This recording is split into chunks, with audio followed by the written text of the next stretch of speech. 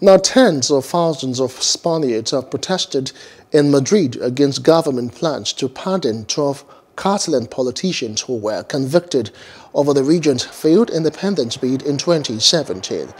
Around 63% of Spaniards opposed granting the pardons, while some 25% backed it and about 6% were indifferent, according to a poll published on Sunday. Madrid's municipal police force estimated 126,000 people took part, while the national police put the figure at 25,000. In a non-binding report last month, Spain's Supreme Court said that it opposes potential government pardons for the Catalan separatist leaders.